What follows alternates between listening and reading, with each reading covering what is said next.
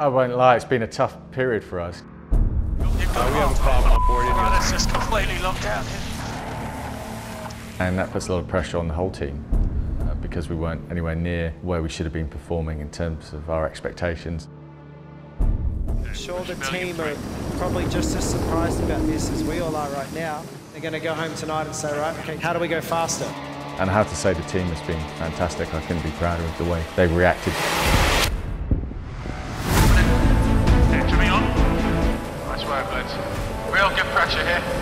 Nice let down. There's a lot of analysis going on till 2 o'clock in the morning. You're always looking to yourself, especially as a sailing team, like, you know, what can we do better? Okay, nice work. Hello. 1-4 down. Probably 2 boards here.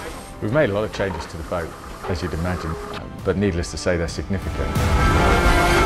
Going over the top. Copy. Protest. They got a challenge ahead of them, there's no question. This one. Nice. Nice there. Now going into the first round robin of the Challenger Series, certainly made some big gains.